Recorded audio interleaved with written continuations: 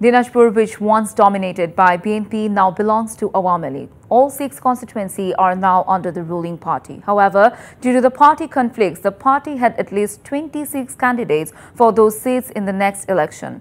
Although everyone has said after the announcement of nomination, everyone will be united in accepting the decision of the central. However, due to being in power for 3 consecutive terms, the conflict within the Awami League has started to come to light. Some are interested in choosing on their own initiative and others on the instigation.